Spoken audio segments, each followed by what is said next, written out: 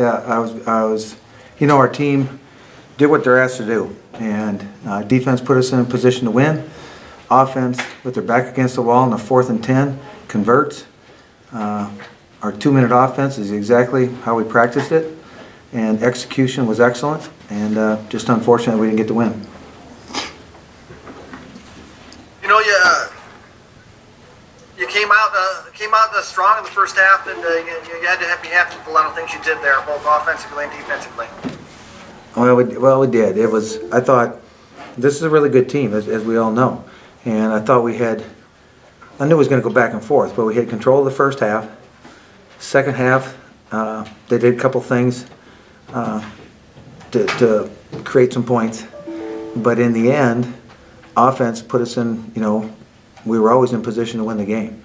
And the demeanor of our team, I thought, was what it needed to be to win this game, particularly on the road.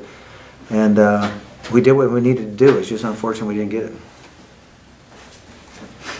There's a chance you had to really put them in a big hole in the first half. Can you pinpoint where your red zone is coming up short or stalling out, or we got to look is that just something you? We got to look at that on film. I mean, when the field gets short, a lot of good things happen. I mean, we do the same thing to opponents, so it isn't like it's a one-way deal.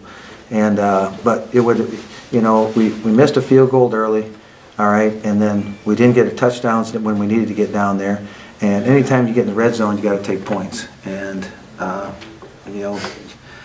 no matter how you play it out in your head, we put ourselves in position to win. That's what a football team is supposed to do. And when you do that stuff on the road, you got a chance to be really good. And I don't know what else you could have asked this team to do.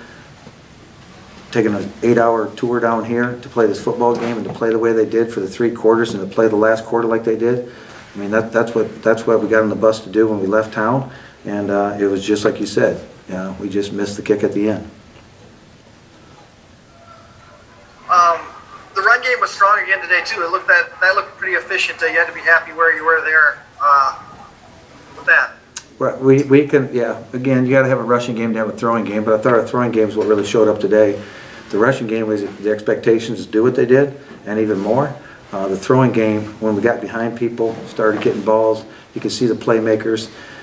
So again, I thought there was growth as a team. It was, and it was unfortunate not to get the win. Eric Mooney got hurt there right towards the end. Do you have any update on him? No, I think it was just a cramp or something. I don't know what it was. That's 3 weeks in a row. We're actually coming out of these fairly healthy, when it all comes together. And this is football, and these are big games. They're all big games against all top 10 teams, and we're 2 plays away from being undefeated. And at the same time, we got to battle every week, and we got to get ready to get back home and start to work on the next game. Any update on Isaiah? Is he close, or was he close today? I can't even explain that one to you, to be honest with you. Even if I tried to, I don't know if I could explain it correctly. So it'd be nice to get him back because he's a difference maker.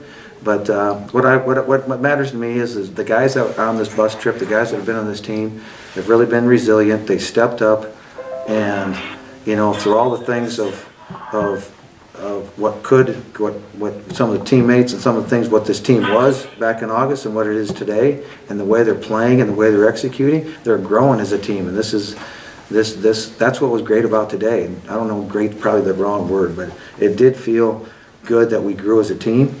And again, we did what we're supposed to do, and you missed the field goal, so what do you say?